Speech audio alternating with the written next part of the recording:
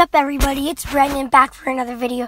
As you can see, this is kind of like a different kind of video, but it says it's going to come on July 6th, this truck, but I think the guy, he didn't ship it yet, so it might come a little bit later, but I'm going to get it, make a review about it. I don't want to show the price yet because I shouldn't.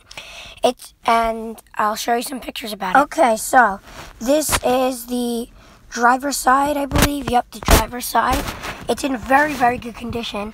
This is actually going to be the third video on YouTube about this truck. There's 2 other ones, and people don't really have this in good condition, but I'm very surprised of the condition in this truck. It comes with the super rare battery card. It actually goes for like $500, the battery card, and it also comes with a funnel that you can put you can put it in the truck, then you can pour water in it and squirt it out in the hose, but I don't want to do that because it's a very rare and expensive truck, so I don't want to ruin it. And it comes with the box, comes with all the pieces that you can put in the cardboard pieces, and the decals are good. It's not yellow.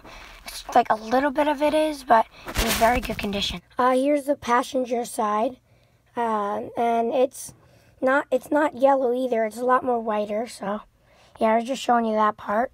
So here is the under of the truck, the undercarriage, I would say.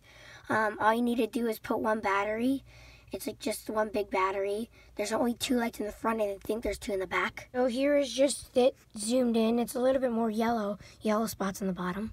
So this is the front of the truck in very good condition. Looks pretty real. I like the front, the design, the colors. So last but not least, this is the back of the truck. Looks pretty good. I'm excited to get this truck. Tune into next video, which probably going to be when I get the truck. So I hope you like this video. Around July 6th, I'm back if you're subscribed. Oh yeah, thanks for 50 subscribers, everybody.